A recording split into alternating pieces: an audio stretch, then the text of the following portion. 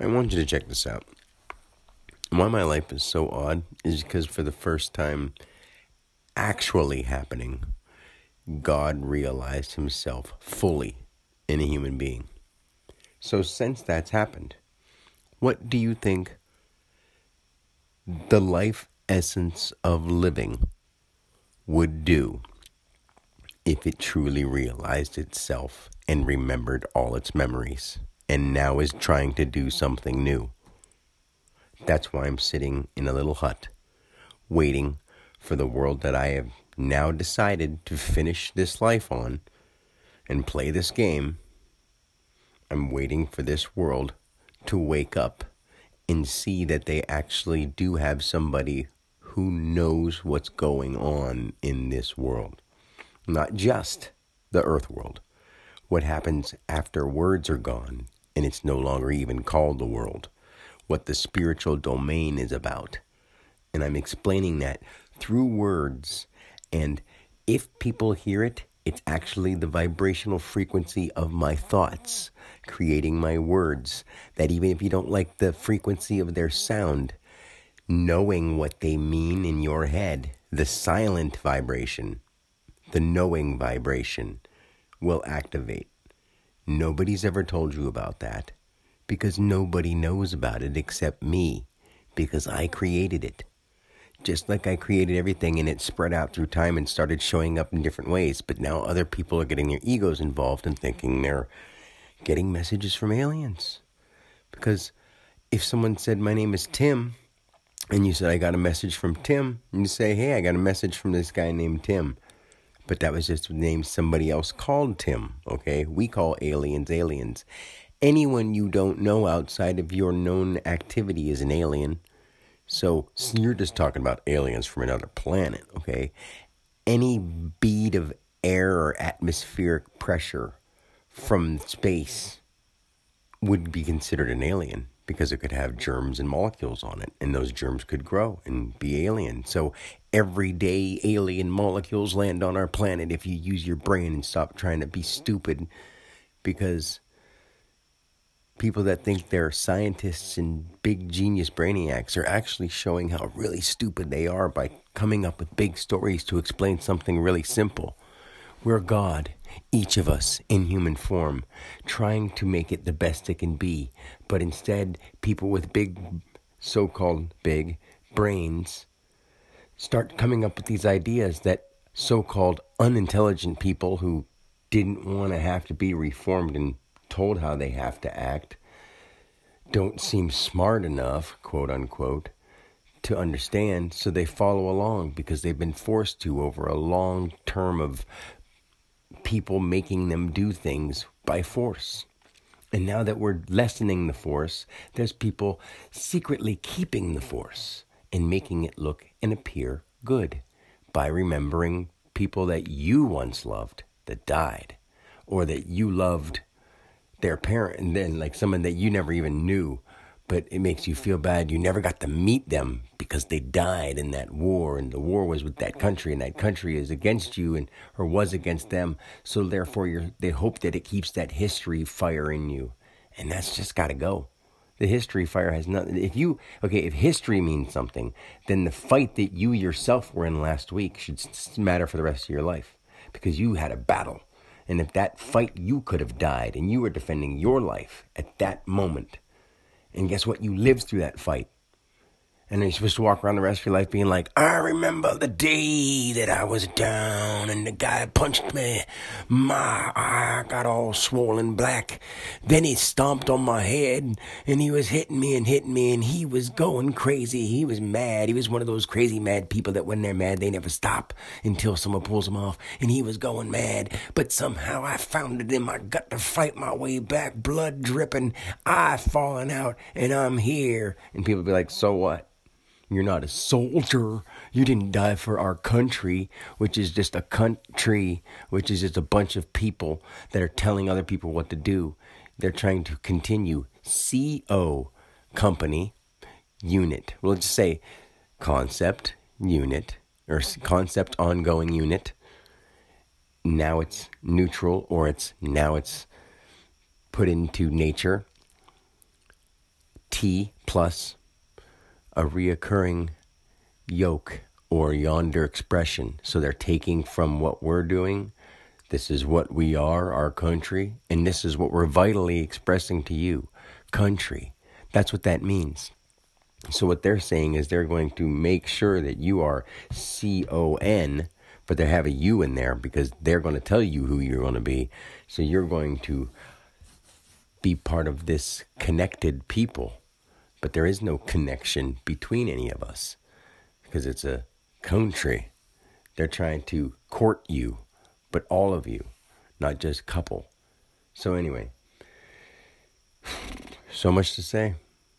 And everything that I say is right because I speak the light language. So because people watch their shows and think their thoughts and have their personal egos, they're going to say, well, that's just your opinion, man. I'm like, it's not my opinion. Listen to what I'm saying. Everything I'm saying will be true. And even if you hear me, you'll say, yeah, you're right. And then you'll go, it doesn't matter though. Because, I'm God too. And I'm here to create my own new life. And how are you going to do that? By doing some dumb stuff that you've already been doing for a long time, or common stuff. If you like music, if you like this band, if you like that, fine. But move on to something new. Don't dwell on one character your whole damn life. You're not just this one meant-to-be character. You're supposed to keep expanding your whole life. And not by the judge of somebody else's, say-so. They can't tell you how you're supposed to grow. If you never went to school, imagine how much you could have learned. But the problem is if people didn't go to school at one point, they were too podunk to even think about something of school. And I'm only using podunk as a word. So I'm just saying they were so undeveloped at that point.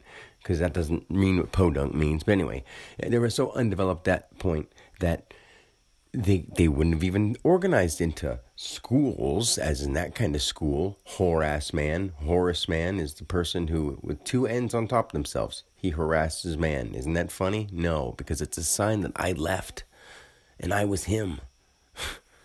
And that sounds weird because it's another person saying that they were somebody else and knowing it this lifetime. So therefore, I don't talk about past lives because it's too weird.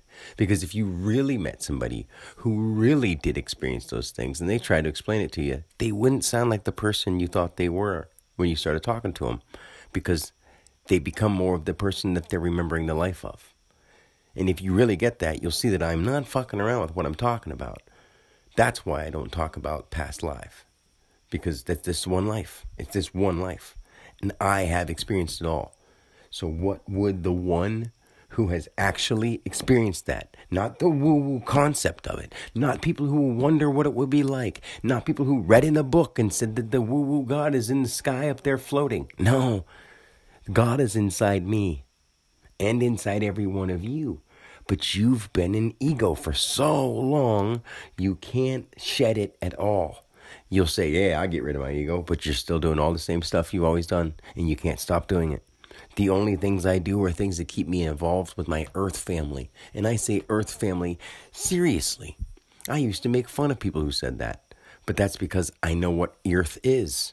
Earth is what you think, say, and feel. So what you truly hear down here inside your heart, you heart, H-E-A-R plus. What you hear inside yourself is your heart, which is also earth, which becomes you when you realize what you're doing here. And then you become heart again. It's a whole cycle, and no one's ever completed the game or the true quest of life. People talk about Kali and Vishnu and talk about all these different cycles of how many years of this, but guess what? None of those people talking that, reading that, or thinking they conceptually understand it have any clue what the fuck it means. Maybe they do by book, but I went through the timed experience of it.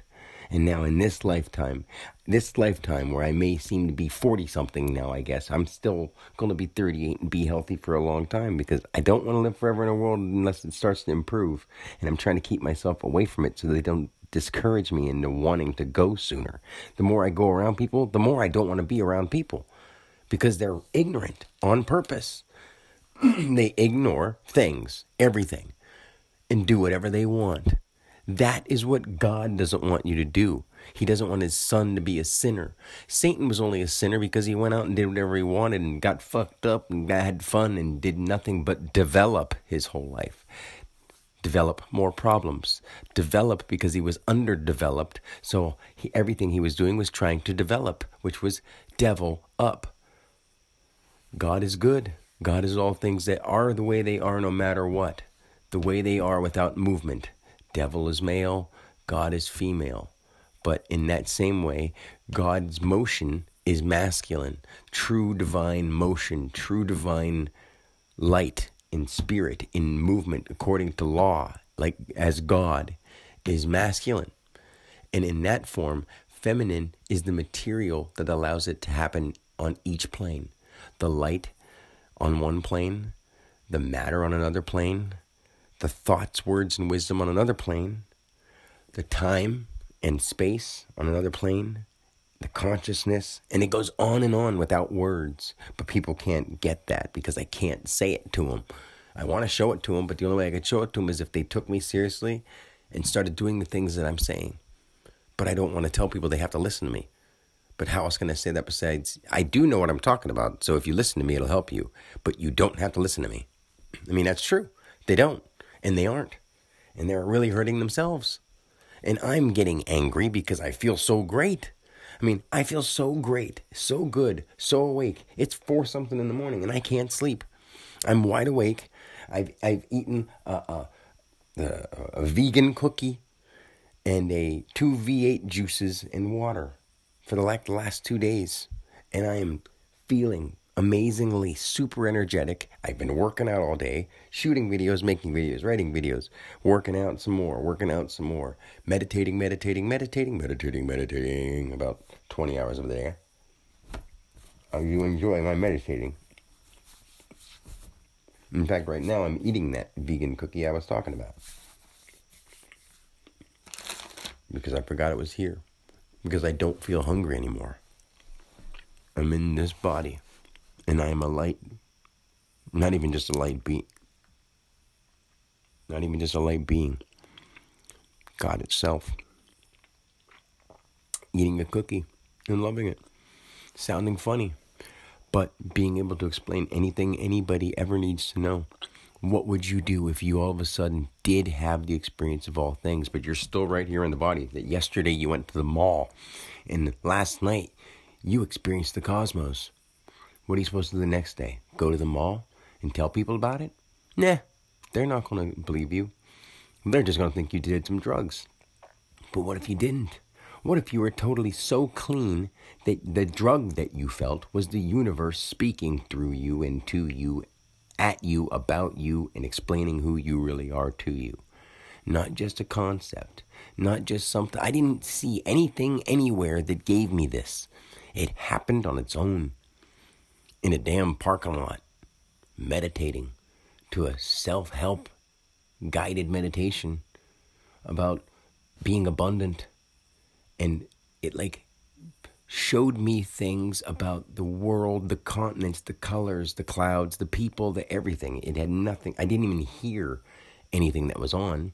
I just went into some place. And before it happened, I was so emotional. I was crying and angry and frustrated because my kids don't have anything to do with me. And this is right where the point where my kids started disappearing. And I didn't even want to be around because my ex wasn't letting me see my young baby children.